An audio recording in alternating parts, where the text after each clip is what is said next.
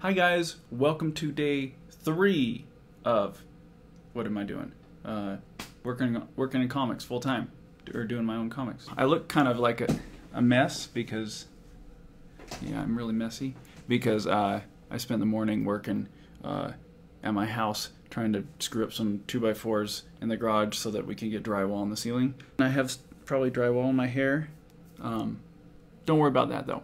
One of the comments from yesterday, or one of these days, was if I could show you guys a little tour of my studio, which there's really nothing here, but hey, I'll give you a tour. This is my microphone. I just plugged it in today and realized I need to be using it. It is awesome. I'll try to use that from now on. Over here is my desk. I got some nice big windows. And there's my shoes. As you can see, I like wearing socks.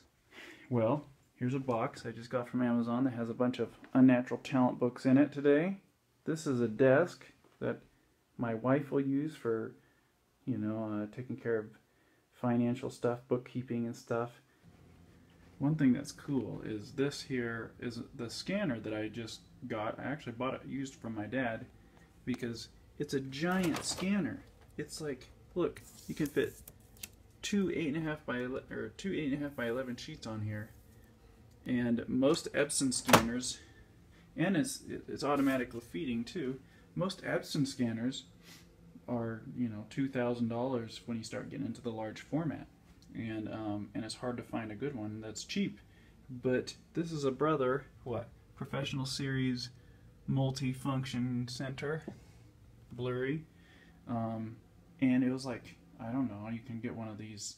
I think my dad says $300 new. So blammo, perfect scanner, and it scans great. So this is where I'm scanning stuff.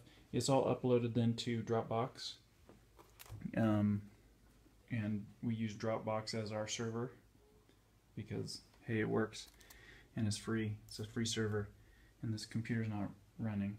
So anyway, here's my stapler and my hole puncher.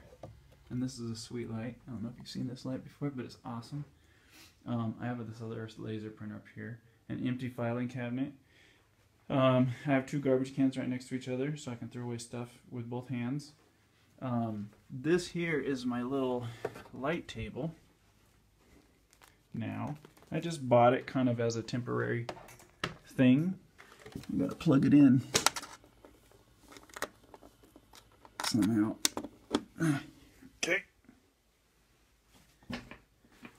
Now, blammo, light table. Oh, it strobes on my camera. But anyway, this is just enough size for 8.5 by 11 paper, and this thing was, I don't know what it was. I had some gift cards, so I got it for like $9, but it was probably $30 or $40 or $50 on Amazon. I don't know what it's called. H-U-I-O-N. Anyway, I want to get a bigger one later, so I can do bigger sheets if I needed to. But anyway, so that's how I'm going to be light tabling stuff now.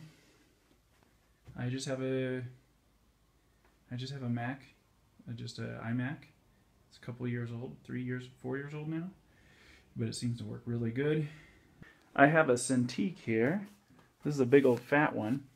I didn't want the big one, but the smaller one didn't have a mount to where I could mount it to the arm that I had.